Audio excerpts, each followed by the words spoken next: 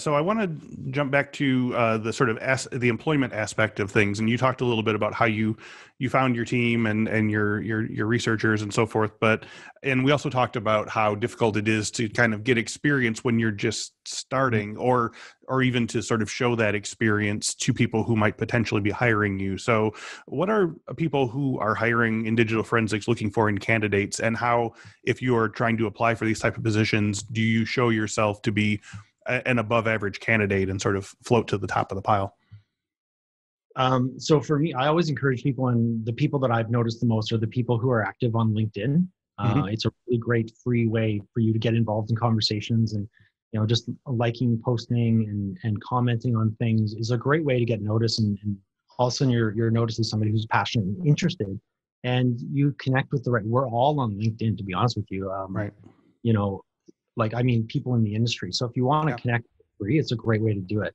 And those are the people that I've tried to work with. So before COVID shut down, I was looking at a more immediate plan to expand the US. And I had a couple of associates that were not full-time employees, but if I needed them in a particular area, I had a contract with them so I could use them. And so they were sort of associates of the company.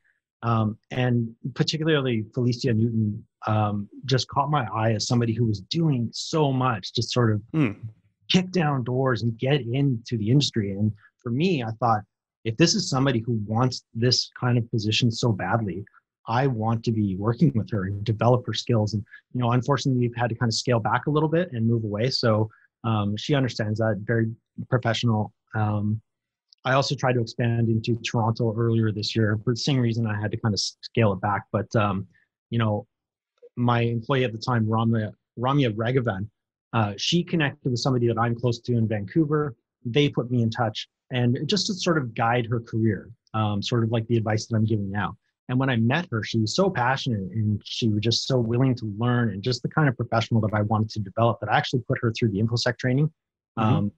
Despite her not even being an employee, I just wanted to help her. And, she sank her teeth into that and really, attacked it. And I thought, again, wow, this person's so passionate that I made her an offer for a full-time position in Toronto, which unfortunately we had to scale back in. So she's moved on to another opportunity, and I wish her all the best. But that's the kind of thing that I look for. And Ramya had an excellent IT background. She worked as sort of an IT person. So she was very aware of the technology that we deal with. She was very good with communicating verbally and in writing, and just the passion. So speaking of difference between your Vancouver office and your Toronto office and so forth, how has COVID and lockdowns and working from home and so forth affected forensics in general and your company specifically? Do you have multiple teams in different cities? Do you try and stay central? Do you how closely do you meet? I'm sure it's not face to face right now, but like how tightly knit do you have to be in the work right now? So our team, if we have to be in the lab to use the technology and plug drives and switch dongles for various software that we use, that's important. And we're there regularly, but sometimes you can set something up. If you're doing a multi-day investigation, they're just using TeamViewer and remoting in, which is really cool. In terms of collecting the evidence, we're pretty stationary in Vancouver here now. Our team in our office in the lab is set up here in Vancouver. Even when we're hired by people within the city limits, they still send the devices to us by courier. We're very rarely going on site to collect the evidence from lawyers and things like that. We get them sent from their clients or the law office. So there's no magic to being on the ground, but sometimes there's an urgency or a particular file that does require somebody to be on site.